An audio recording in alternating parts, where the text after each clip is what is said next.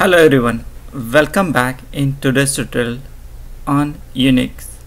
In today's tutorial we are going to see various interesting facts such as architecture, how the shell works, what are the components, etc. So you might have seen something like this screen whenever you log in to your Unix box. How it works internally and what this Unix system is, those are the things we are going to learn in today's tutorial. So let's start today's tutorial. So you want to know what is this black screen? It is called as a terminal. So for example, once you log into your Unix system, it will open one terminal for us to work on. So this kind of black screen, if you want to change the look and feel of this terminal, you can just go to the edit, go to the preference, and you will see use dark theme variant. So just uncheck it. So whenever you uncheck it, it become a white screen. So it's up to you if you want a black screen or if you want a white screen. So let's go with the default theme, that is white screen default. So we saw that Unix terminal screen. So let's learn about that terminals or kernel. So in today's tutorial we are going to see what is shell, what is kernel, and the architecture of Unix. Let's first start with the Unix definition, or what is the Unix? Unix is an operating system. For example, Windows is an operating system. On the same line, Unix is also operating system. It is a set of programs that act as a link between the computer and user. So operating system, it is the definition of the operating system where how end users, like the people like us, interact with the computer, and that interaction happens with the operating system. So there will be set of programs, set of commands will be there that will be used by users to interact with the system, and here it comes with the Unix in a picture. If you want to know a little bit history about this Linux or Unix, here it is mentioned. Unix is developed in 1969 by a group of AT&T employees. Linux, Solar Unix, AIX, HP Unix, and BSD are few flavors. It is multi-user system and multitasking environment. Most of the operating systems support this kind of functionalities, multi-user and multitasking, to achieve the better usage of your system. Then what is shell? Shell, it is a component of Unix operating system where users communicate with the operating system through this program which is written in the shell. Operating system in Unix word is also called as a kernel. So kernel is another word for the operating system in Unix.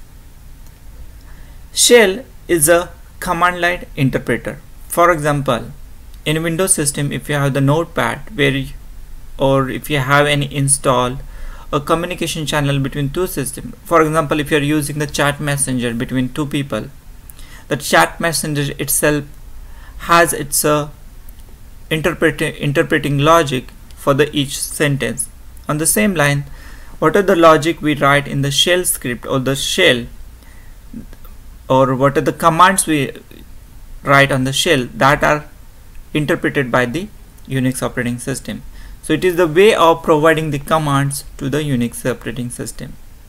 Shell translates commands provided by the users and converts it into a language that is understood by the kernel, or in other words, Unix operating system. Examples of shell are C shell, Bourne shell, and Corn shell. These are the few. There will be some more flavors of the shells.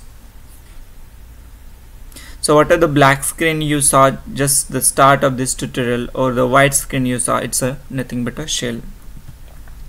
What is kernel? Kernel interacts with the hardware, means your computer system. It is responsible for the memory management, task scheduling and file management.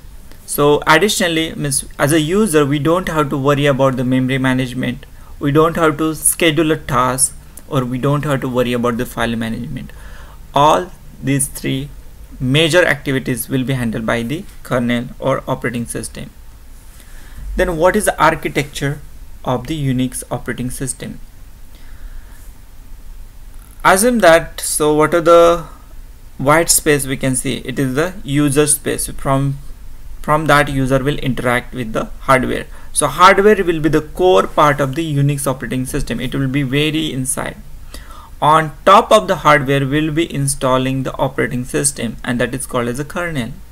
So hardware will be the core component. On top of will be installing the operating system, that is kernel, and on that kernel will have the shell.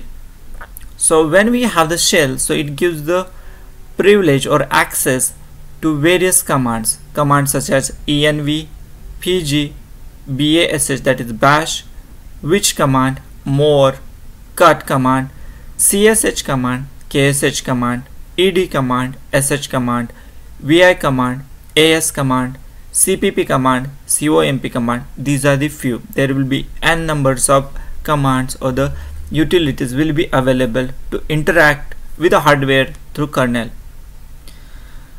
Assume that if you have, so you have installed the shell or you got the shell access, now you will be having the various applications. The applications which interacts with the hardware using the shell command through kernel.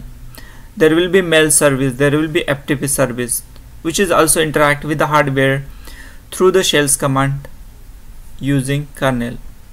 There will be DBMS application which also interacts with the data or hardware through the AS or CPP or COMP command through the kernel.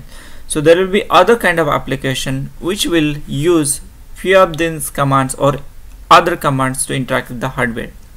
But each application has to go through the shell, through the kernel to reach out to the hardware to work its functionality. So application sends some command, then kernel interprets those commands into the machine understandable language, and the hardware will be used to work on it. So this is very simple and straightforward architecture of Unix. There will be so many other commands. Along with these commands we will be going to see in our upcoming sessions. So I hope you understand what is the basic architecture of the Unix. This is the simplest way, and most of the architectures are about the Unix architecture will be similar. I hope this tutorial will be a good start to understand the Unix system. Keep watching this space for more videos on Unix tutorial. Thank you and have a nice time.